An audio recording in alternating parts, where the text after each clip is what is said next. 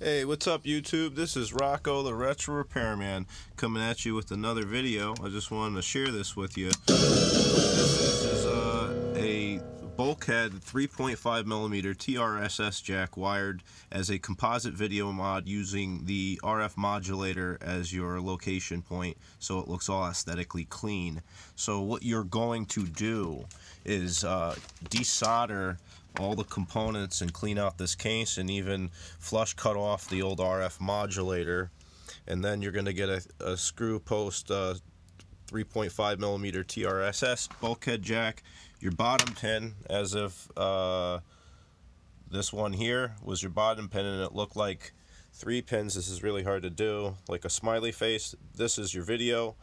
Left one here, my ring finger, would be your left audio, and the other pin would be your right audio.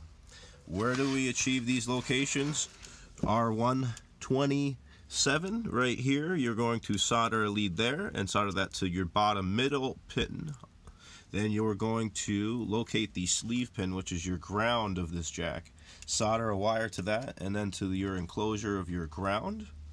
Then you're going to grab your left channel audio, which would be the left pin to left of the video feed, and that's going to be grabbed from resistor 115 over here, and right channel audio is going to be grabbed from resistor 114 above it.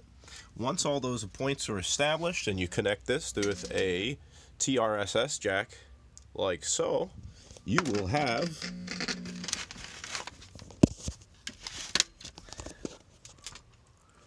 results like so.